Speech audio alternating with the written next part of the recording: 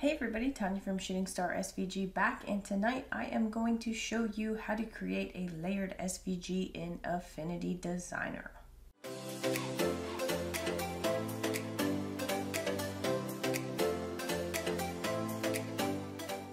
If this is your first time here, go ahead and click on like and subscribe below, as that does keep me motivated to continue making these videos so that way you can grow your business and change your life. I had previously done a video on how to create layered SVGs in Inkscape, and I thought I would walk through the same process in Affinity Designer. And again, I will reiterate there are two ways to create a layered SVG effect when you are creating SVGs with multiple colors, and so I'm going to walk you through that today. Each of them have their pros and cons, but I mainly just want to touch on the fact that when you're using heat transfer vinyl, or as we all know, and call it HTV, it tends to shrink. So using the puzzle piece method, which is what I call it, or method 2, may not be as effective or productive for somebody using HTV. However, it could be just fine for somebody using regular vinyl. So I'm just going to walk you through both the methods. You can try them both out when you do your end products, and basically we kind of assume that people understand how to use the Cricut and Silhouette software where they can move forwards or backwards. I'm going to show you how to do the same, and I'm also going to show you what the test file looks like in Silhouette Studio at the end, as far as the proper cutting, so you can show that that works well at the end. So I'm going to go ahead and head on over to my computer screen without further ado. Okay. So you can see here I have this pumpkin outline SVG, and this is the same example that I used walking through Inkscape. We're just going to be doing some different things here. So to separate this, you are just going to select it, and I'm just going to have my nodes turn on here. And then you're going to go to Layer, and you are going to go to Geometry, and you're going to click on Divide. All right, and what that's going to do is it's going to take all those little white spaces and it's going to break it apart into separate shapes and leave that black background of the pumpkin. Okay, and so I'm just going to take this background and I'm going to color it red just so you can see all these pieces. And I'm just going to go ahead and color all of this in, group that, and I'm going to change this back to black.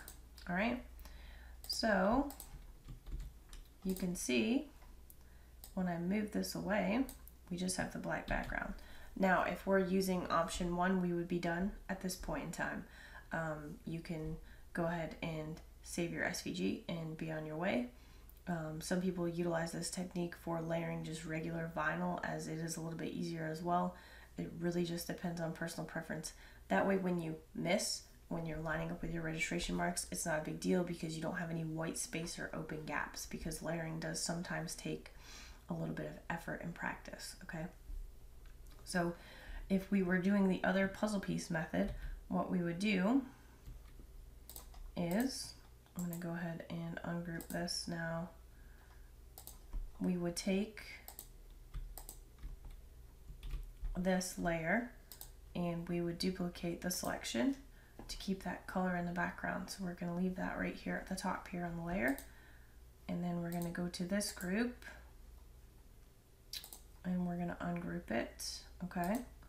Then we're going to select our stem and our black bottom.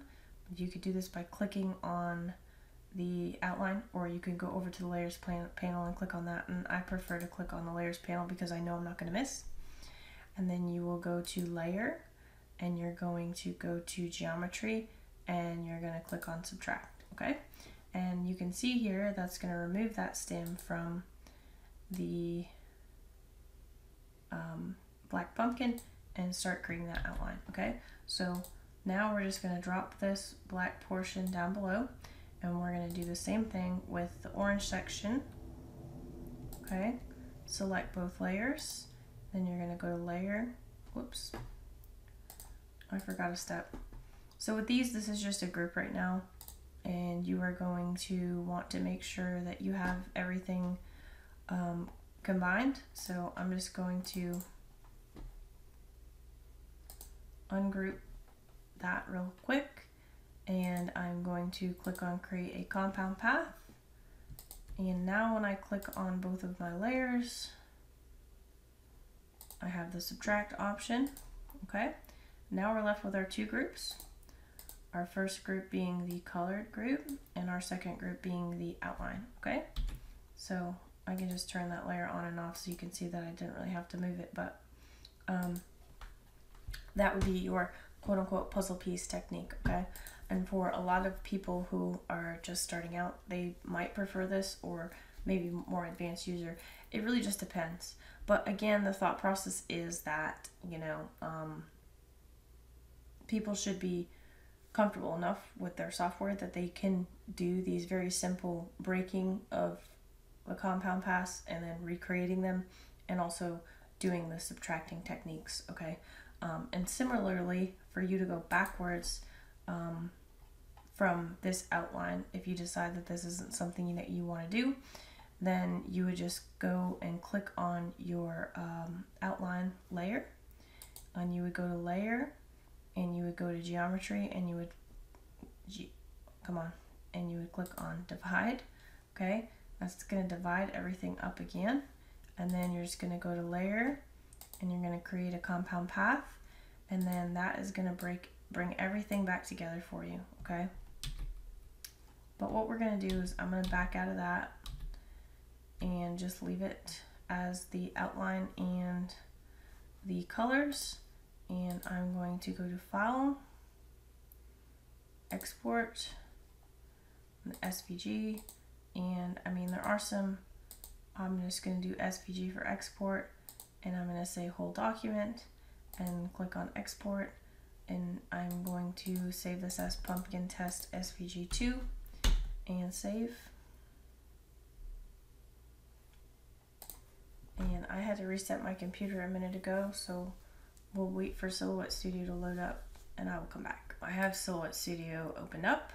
I'm just going to go ahead and open up this test SVG here that we just created in Affinity Designer.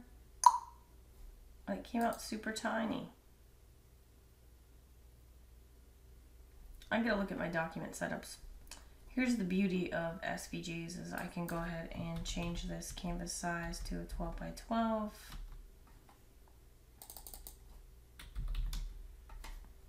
And I can click on this guy and just expand him out.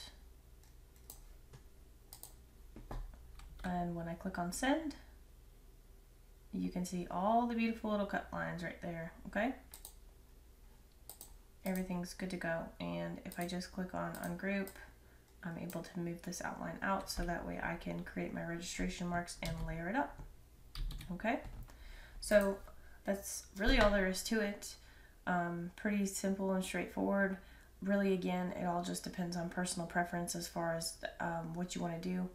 And if you do decide to create the solid background with the colored pieces, you may want to consider including in your zip file some instructions on how to subtract in Silhouette Studio or Cricut Design Space, whatever they're using, so that way if the end user does want to create the second option or the puzzle piece effect, they're able to do that. But for the most part, people are pretty smart and can do that on their own.